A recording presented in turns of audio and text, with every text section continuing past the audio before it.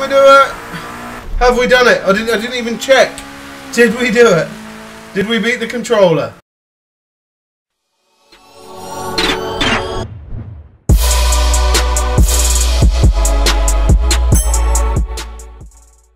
Right guys, welcome back to the channel. Obviously I haven't really had much chance to play this game at all. I mean I have in free sessions like this, custom events.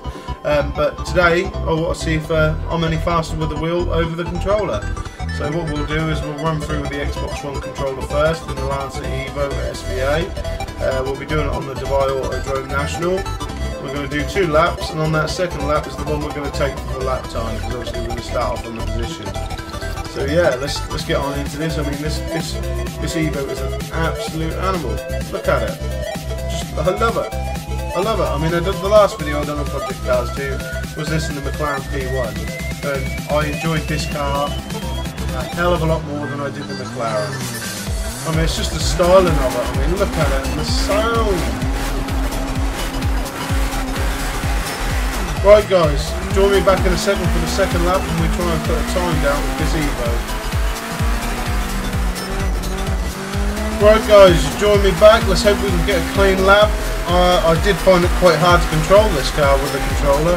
I don't think I've actually touched this game with a controller yet, so I don't know whether it'll be a fair test, as obviously I have touched it with the wheel before, but we'll see. If I can keep it clean and hopefully we won't wipe the car out and we can actually... Oh my... No! There we go already guys! We've taken it out. We have taken it out. Let's restart that.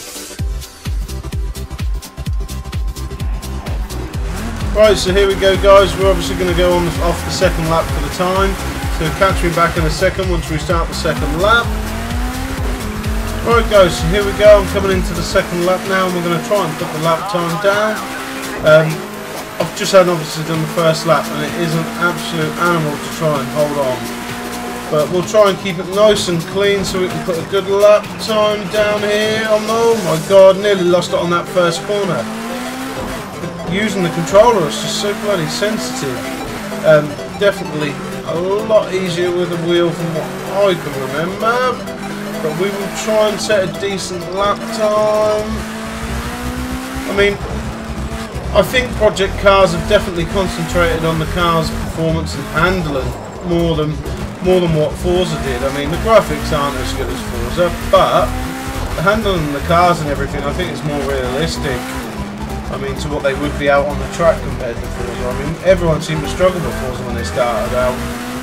It wasn't a very much liked game. The reviews on it aren't brilliant, but it's the car choice. You get 700 cars on Forza. You certainly don't get that on this.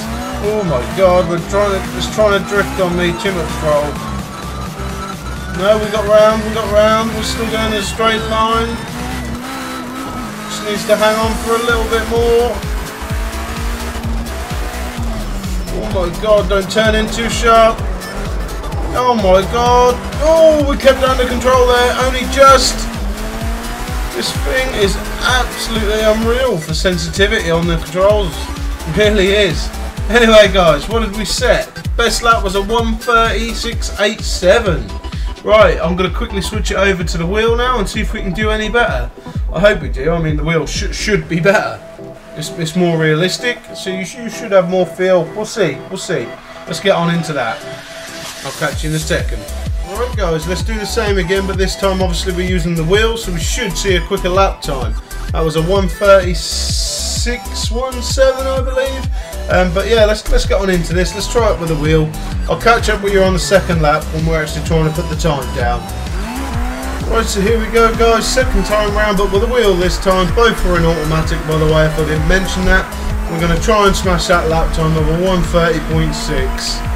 Hope we can do it, I really do. I mean that oh my god, we're screeching the brakes up, don't lock them up, keep it nice and controlled. There we go, keep that power on. Try not to lose the back end, keep the power going, that's it. Oh, this just feels so much better with the wheel. It's not so sensitive. Oh my god, we've overshot it, but can we keep that lap time? Can we keep it? On the brakes hard, I didn't mean to... Oh my god, I didn't mean to screw the wheels there. I really didn't.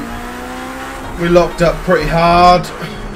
And again, are we going to do it again? No. See, you can feel the back end twitch with the wheel, and you can save it. I didn't get a chance with the controller on that last one. I mean, obviously we've got that corner. Oh my god, you didn't want to lock up the brakes. Nice turn in there. Get on that power. Oh my god. See, we saved it. It might take the back end out, but it's a lot easier to save it with the wheel. I mean, my driving is poor in this game at the moment. I'm not a very good judge of the corners. Oh my god, we've overshot it again. Straight over the apex there. This is the last corner to the finish. Can we keep it going? Keep it nice and tidy. Straight on that throttle. Can we do it? Can we do it? Have we done it? I didn't even check. Did we do it? Did we beat the controller? Yes, we did. Nearly 2 seconds. Nearly 2 seconds we managed to beat the controller by using the wheel. Completely different setup, obviously, but it proves that the wheel was a worthwhile investment for me. And I mean, obviously it shows something for you guys at home. If you want to buy one, it does improve your driving skills. It has mine. Obviously I need a bit more practice, as you can tell, but I'm getting there. I've only had the wheel 3 weeks, and I'm 2 seconds quicker with it than I am the controller. I should imagine it will be the same for Forza, and I should imagine it will be the same with WRC7. Any driving game, it should perform better. My opinion is go get yourself one. I mean, I only paid £140 for mine from, I think it was Maplin. Yeah, Maplin.